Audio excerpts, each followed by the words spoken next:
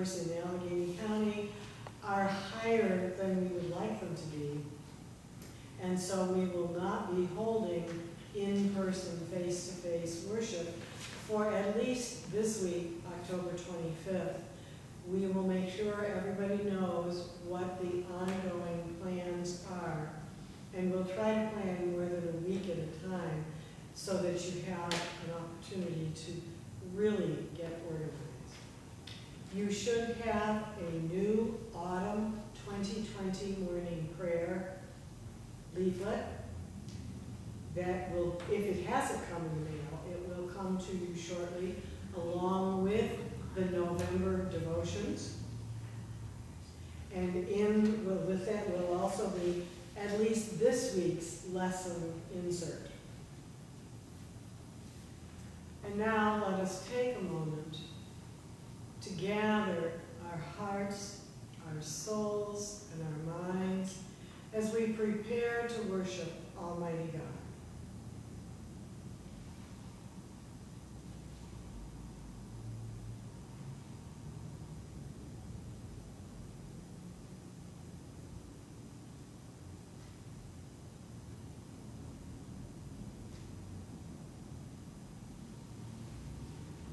Thus says the high and lofty one who inhabits eternity, whose name is holy.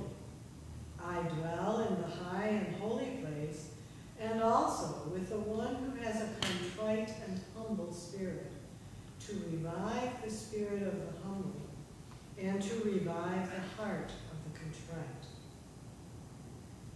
Dearly beloved, we have come together in the presence of Almighty God, our Heavenly Father, to set forth his praise, to hear his holy word, and to ask for ourselves and on behalf of others those things that are necessary for our life and our salvation.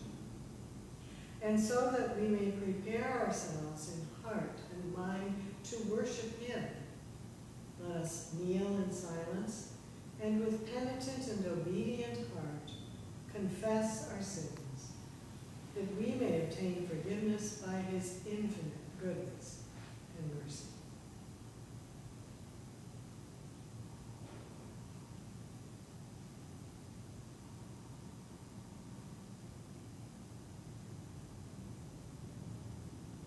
Most merciful God, we confess that we have sinned against you in thought, word, and deed, by what we have done and by what we have left undone. We have not loved you with our whole heart. We have not loved our neighbors as ourselves. We are truly sorry, and we humbly repent. For the sake of your Son, Jesus Christ, have mercy upon us and forgive us, that we may delight in your will and walk in your ways, to the glory of your name. Amen.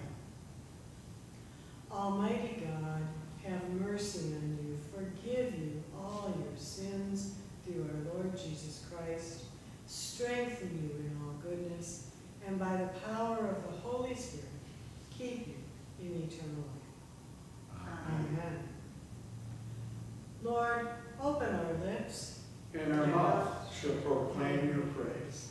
Glory to the Father, and to the Son, and to the Holy Spirit, as it was in the beginning, is now, and will be forever. Amen. Alleluia. Be Joyful in the Lord, all you lands. Serve the Lord with gladness, and come before his presence with a song. Know this, the Lord himself is God. He himself has made us, and we are his. We are his people, and the sheep of his pasture. Enter his gates with thanksgiving. Go into his courts with praise. Give thanks to him, and call upon his name. For the Lord is good, his mercy is everlasting, and his faithfulness endures from age to age. Let us read together the portions of Psalm 90 from our lectionary insert. Lord, you have been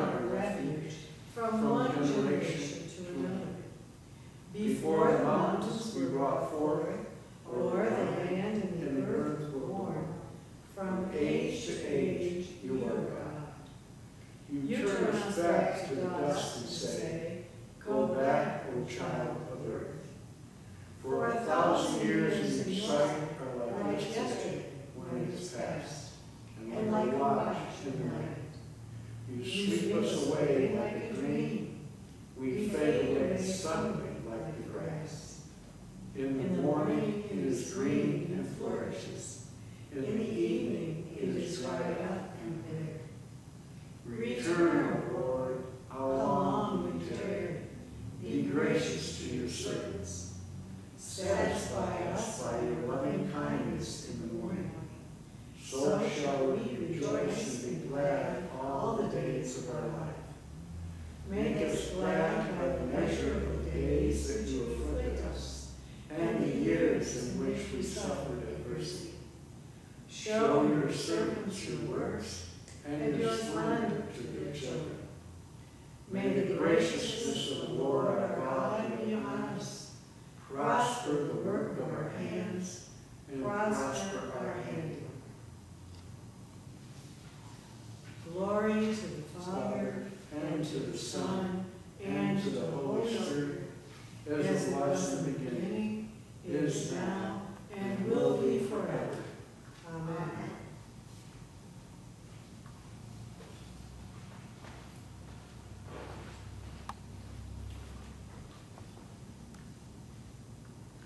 First reading is from Deuteronomy 34, 1 through 12.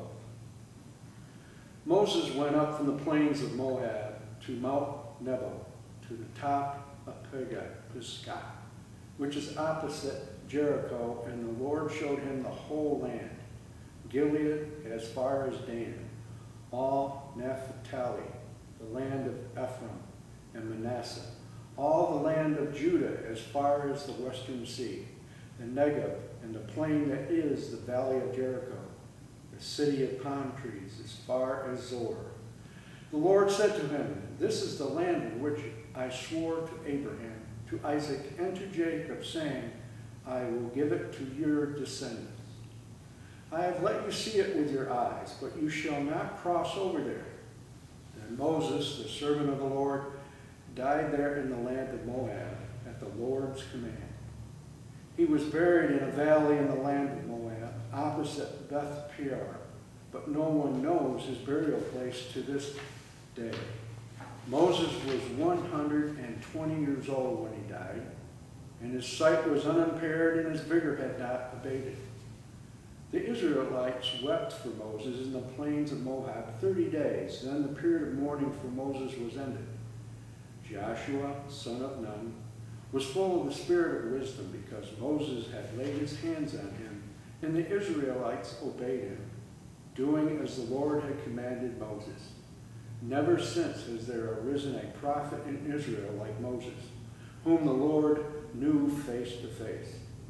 He was unequaled for all the signs and the wonders that the Lord sent him to perform in the land of Egypt against Pharaoh and all his servants and his entire land, and for all the mighty deeds and all the terrifying displays of power that Moses performed in the sight of all Israel.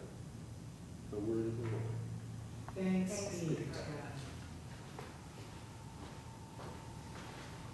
Let us read together the first canticle from our worship bulletin. Seek the Lord while he wills to be found. Call upon him when he draws near. Let the wicked forsake their ways, and the evil ones their thoughts. And let them turn to the Lord, and he will have compassion, and to our God, for he will richly pardon. For my thoughts are not your thoughts, nor your ways my ways, says the Lord. For as the heavens are higher than the earth, so are my ways higher than yours, and my thoughts than your thoughts. For as rain and snow fall from the heavens and return to man, but water the earth, bringing forth life and giving growth, seed for sowing and bread for eating. So is my word that goes forth from my mouth. It will not return to me empty, but it will accomplish that which I have purposed, and prosper in that for which I sent it. Glory to the Father, and to the Son, and to the Holy Spirit, as it was in the beginning, is now, and will be forever. Amen.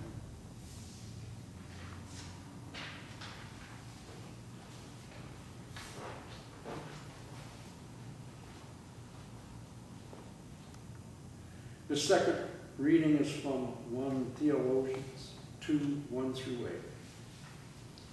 You yourselves know, brothers and sisters, that our coming to you is what was not in vain, but though we are already suffered and been shamefully mistreated at Philippi, as you know, we had courage in our God to declare to you the gospel of God in spite of great opposition. For appeal does not spring from deceit or impure motives or trickery, but just as we have been approved by God to be entrusted with the message of the gospel, even so we speak, not to please mortals, but to please God, who tests our hearts. As you know, and as God is our witness, we never came with the words of flattery or with a pretext for greed, nor do we seek praise from mortals, whether from you or from others, though we might have made demands as apostles of Christ. But we were gentle among you, like a nurse tenderly caring for your own children. So deeply do we care for you that we are determined to share with you not only the gospel of God, but also our own selves, because you have become very dear to us. The word of the Lord. Thanks be to God. Our response to that reading is the second canticle from your worship leaflet. Glory to God in the highest, and peace to his people on earth. Lord God, heavenly King, almighty God and Father, we worship you, we give you thanks, we praise you for your glory. Lord Jesus Christ, only Son of the Father, Lord God, Lamb of God, you take away the sin of the world. Have mercy on us. You are seated at the right hand of the Father. Receive our prayer. For you alone are the Holy One. You alone are the Lord. You alone are the Most High, Jesus Christ, with the Holy Spirit, in the glory of God the Father. Amen.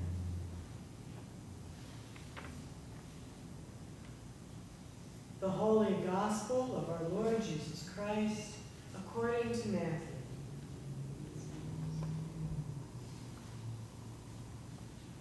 When the Pharisees heard that Jesus had silenced the Sadducees, they gathered together, and one of them, a lawyer, asked him a question to test him.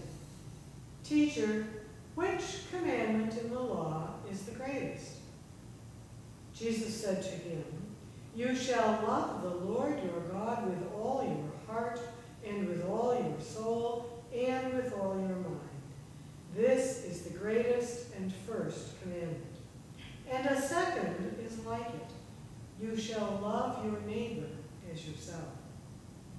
On these two commandments hang all the law and the prophets. Now, while the Pharisees were gathered together, Jesus asked them this question. What do you think of the Messiah? Whose son is he? They said to him, the son of David. He said to them, how is it then that David, by the Spirit, calls him Lord, saying, the Lord said to my Lord, sit at my right hand until I put your enemies under your feet. If David thus calls him Lord, how can he be his son? No one was able to give him an answer, nor from that day did anyone dare to ask him more questions. The Gospel of our Lord. May the words of my mouth and the meditations of all of our hearts be acceptable in your sight, O Lord, our strength and our Redeemer. Amen. Love God, love your neighbor, love yourself. Really, what could be easier? Of course I get that warm, fuzzy feeling about God when I think of God's goodness to me. And of course I love myself. The neighbor part, that might be a little tougher. But most of my neighbors, the ones like me at least, are fairly easy to love. Is that all God asks of us? In a little book, Dudley's Dog Days, Joining Faith to Life, by Harley G. Roush. There's the story of a family who bought a Cocker Spaniel puppy named Dudley. On their way to Grandma's house to show off the newest member of the family, they stopped at an ice cream store. It was a hot summer day, and of course, Dudley was given an ice cream cone too, just like everybody else. Next, they stopped at a hamburger stand for some food, and of course, Dudley had to eat too. He'd hardly gotten the hamburger down when it came right back up, along with the remains of the ice cream and the cone. They finally get to Grandma's house, who, when she heard the story, quickly gave her grown-up son a tongue lashing. "How could you give a puppy ice cream? Don't you know anything about taking care of the puppy?" The author writes about his experience. "We were inexperienced at showing love to a dog. Although we loved him at first sight, the technique by which we showed that love needed a lot of improvement. Some expertise was definitely needed in the art of loving a puppy." Society has told us by means of movies and television that love is something that just happens. Caring for another is something that you just do. Well, how wrong can they be? To love takes the desire, but also a lot of practice, preparation, and perspiration. We discovered with Dudley that there are proper and correct ways to show love to a puppy. There are also acts that can be motivated by love, but which in effect are unloving, like ice cream cones for puppies. Today, we heard Jesus label the top 2 on the hits for all time commandments list. Love God and love your neighbor as yourself. 3 parts. First, love God, then love others, and then it's assumed, of course, that you love yourself. These are not commandments to be doormats, to lose ourselves in others, to be what today we might describe as codependent. Neither are they commandments about that warm, fuzzy feeling that we call love. That feeling can't be commanded anyway. They are commandments concerning showing love to God and neighbor, about wanting and doing what is best for God and for our neighbors, and putting our own selfish interests back, maybe out of the picture. Because the opposite of love in the Bible is not hate. It's selfishness. Jesus is telling us to be committed to God and to our neighbor's welfare. And you know what? That kind of commitment isn't easy. That kind of love needs those 3 P's: practice, preparation, and perspiration. Every time I think about love and church, it reminds me of Bishop Curry's famous love sermon at Harry and Meghan's wedding. Love changes things. Love is what will bring about God's kingdom here on earth. Not warm fuzzies, but commitment to God and to others. Each night this month, we have said a psalm as part of our compline phone service that expresses this kind of love very clearly. Psalm 86 says, "Knit my heart to you, that I may fear your name." Here, fear is not terror or being afraid, but rather awe and respect for God. And When I sew, or if I were to build something, I take two or more pieces of things and I put them together. But they are still two pieces put together. When I knit two pieces together, the two pieces are joined so that you can't see them as separate pieces. They become indistinguishable. Imagine how that would be between God and us. How would it be if we are knit together so well that our will is God's will? That what God wants us to do is what we want to do too. That truly is loving God with all our heart and soul and mind. And indeed, it does require those 3 P's once again: practice, preparation, and perspiration. Recognizing that we love ourselves as part of being a healthy human being, we are also called to love, to be committed to our neighbor's welfare, just as much as we are to our own. And who is our neighbor? Well, we've all been around church long enough to know the answer to that question. Our neighbors are all around us, whether we like them or whether we agree with them or not. All people are God's children. Therefore, all of them are our neighbors. That means we're committed to everyone's welfare, including our own. The 3 P's, once again. We could visualize our love for God and our relationship with God as a vertical line, right? God is up and we are not.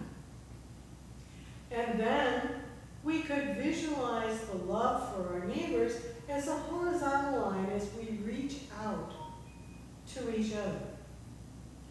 And when we put the two together, the vertical line and the horizontal line, what shape do we have?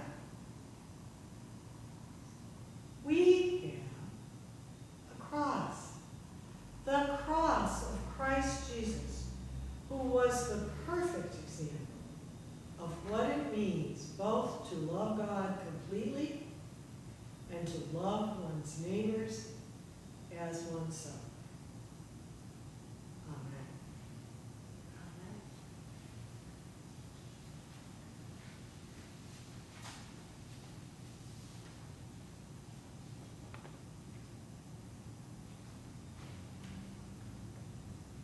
In your worship leaflet, let us find the words of the Apostles' Creed as we say them all together.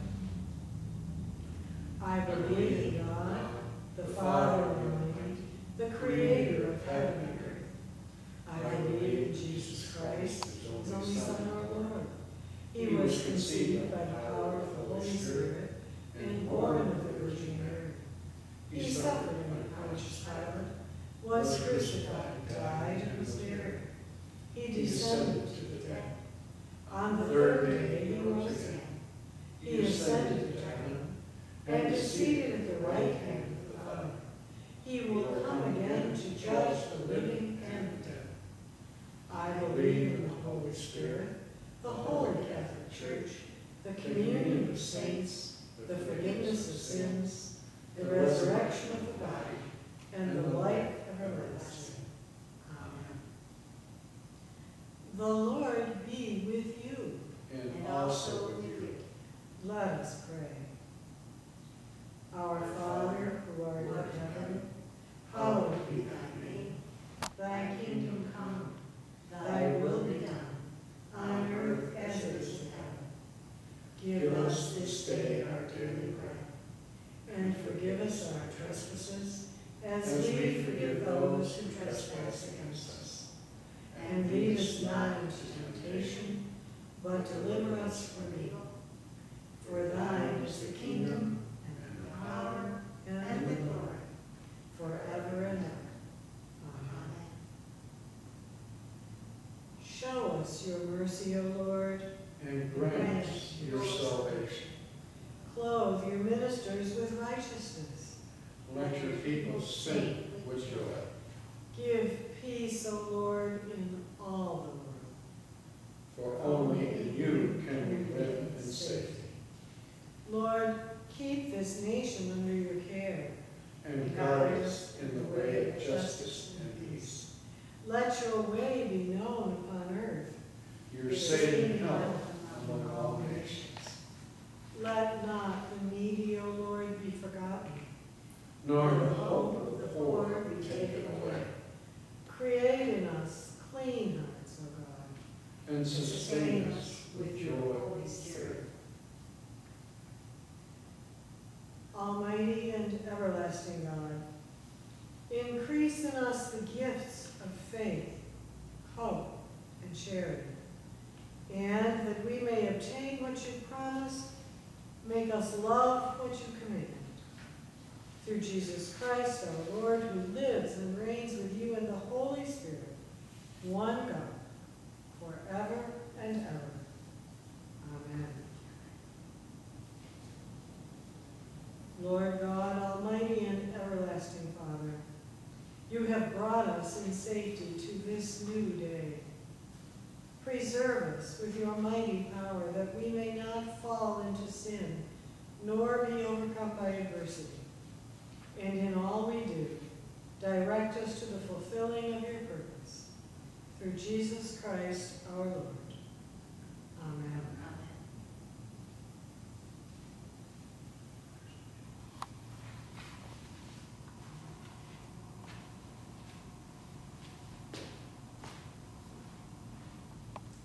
With the whole people of God in Christ Jesus, let us pray to the church, those in need and all of God's creation, saying, hear us, O God, and responding, your mercy is great.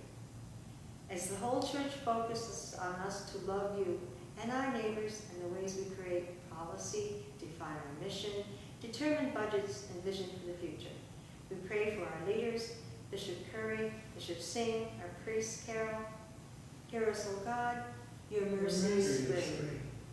As stewards of creation, instruct us to love you and our neighbors in the way we use the gifts of this planet. Keep us mindful of the needs of the generations to come after us. Hear us, O God, your mercy is great. As people of the world, teach us to love you and our neighbors in the ways we judge one another, work for peace, set aside prejudice, and work for justice. Guide us to vote in ways that support our knowledge and love of you, O Lord. Hear us, O God, your mercy is great. As ministers of your word, teach us to love you and our neighbors and the ways we care for those who suffer, especially those struggling with the coronavirus, and the families, friends, and caregivers. Give us compassionate hearts, gentle hands, and minds that craft healing. We also pray for our sick, the Reverend Diane Purcell Chapman, Virginia Mosley, or anybody else you may know at this time needs God's prayers. Hear us, O God, your mercy is great. As a community, guide us to love you and our neighbors and the ways we share ourselves with others. Support us in building relationships, having open minds, and being confident in the good news of the gospel. Hear us, O God, your mercy is great. As your children, lead us to love you and our neighbors and the ways we remember those who have died, especially those who have guided us in faith. Hear us, O God, your mercy is great. Lord, your word is a lamp for our feet, in darkness and in light, in trouble and in joy. Help us, Heavenly Father, to trust your love, to serve your purpose, and to praise your name. Through Jesus Christ, our Lord. Amen.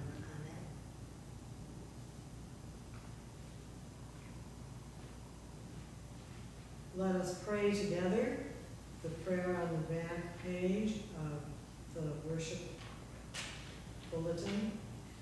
Almighty God, Father of all mercies, we, your unworthy servants, give you humble thanks for all your goodness and loving kindness to us and to all whom you have made. We bless you for our creation, preservation, and all the blessings of this life, but above all for your immeasurable love in the redemption of the world by our Lord Jesus Christ, for the means of grace and for the hope of glory.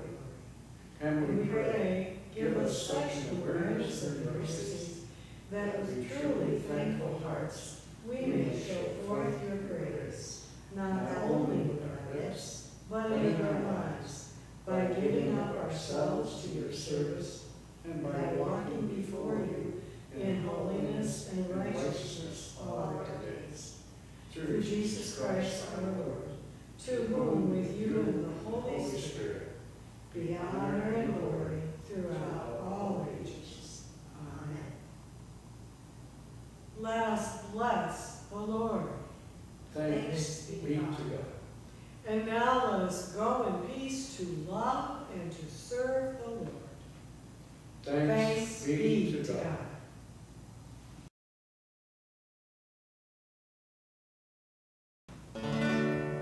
He's got the whole world in his hands. He's got the whole